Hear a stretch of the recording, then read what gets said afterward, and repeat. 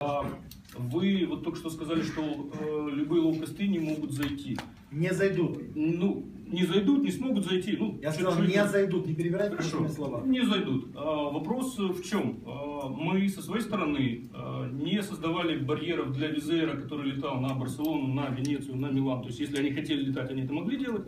Разрешения получены, все, что надо, содействие с нашей стороны оказано. Но здесь есть одна штука, которую мы обычно забываем.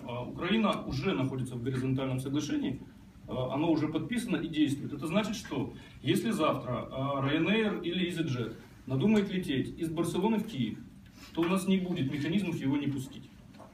То есть это уже действует на протяжении многих лет. И более того, Wizz Air Hungary, который венгерская компания с офисом в Будапеште, выполняет рейсы из Лондона, из Будапешта и там ряд других на основании именно этого. То есть то, что создано и не менялось, создаст и, в общем-то, есть нормальным рабочим фоном для того, чтобы любой лоукост, европейский, неевропейский, который захочет сюда зайти, будет возможность это иметь.